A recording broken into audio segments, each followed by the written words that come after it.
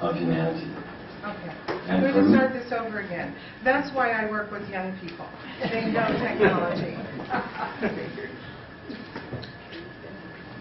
Hi, my name is Jonathan.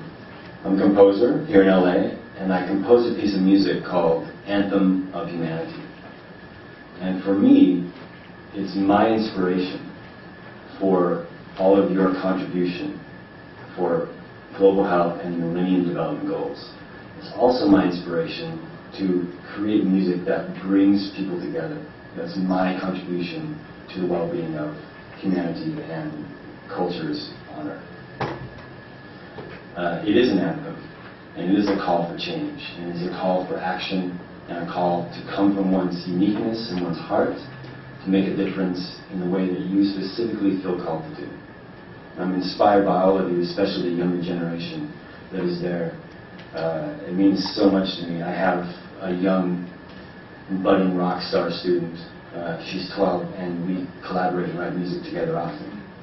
And any way that I can contribute to the youth and supporting you to honor your own unique genius and compassion and inspiration that you have to bring forward change, that's what this music is about.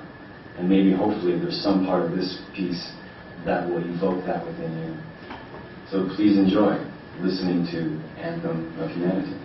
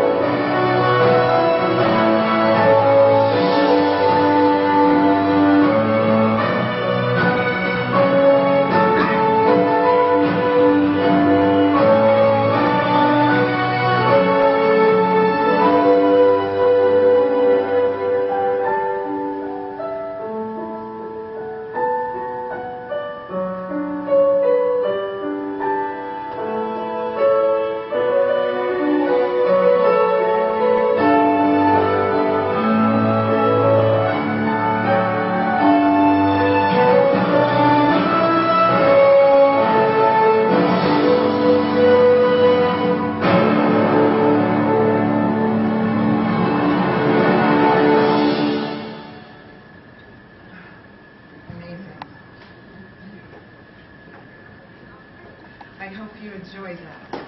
It was created especially for you. You're welcome to copy it as often as you wish and to share it.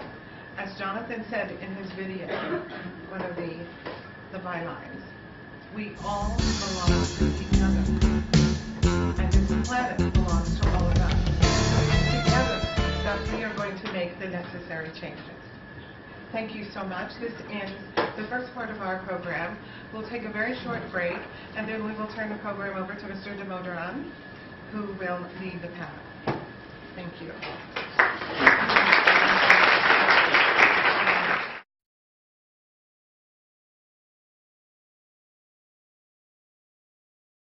We'll plan to start in about, well, start right now, I suppose. Thanks for that sudden quietening.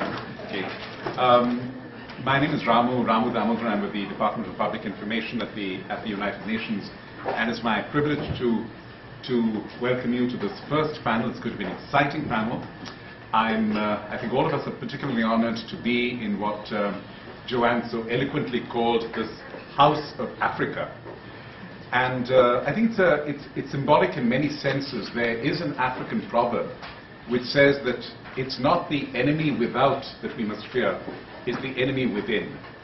And I think the African Union, as Ambassador António said, has shown what can happen when the energies of an entire continent are summoned together for common purpose. And it's also something, I think, which all of your presence today represents in terms of the Millennium Development Goals. If I can try and build on the references that have been made to global health as so critical to the goals, I would give you a metaphor, if you will, to use the end theme of the DPI NGO conference, which Mary Norton shared with us, that of clean water. Imagine, if you will, a pool or an ocean of clean water, and that clean water represents health and all the constituents of health: nutrition, sanitation, an equitable trading system for pharmaceuticals, a clean environment. And in that pool of clean water, you have 6 billion people standing around that. And each of them is carrying with them a pan, a saucepan, if you will. Some pans are whole, some are actually riddled with holes and can leak. So each one of us goes to that pool to try and get ourselves a part of public health. We dip our pans in the water and bring it out. And as I'm sure you can surmise, those of us who've got pans with holes in them which are leaky will never be able to contain the water that represents public health.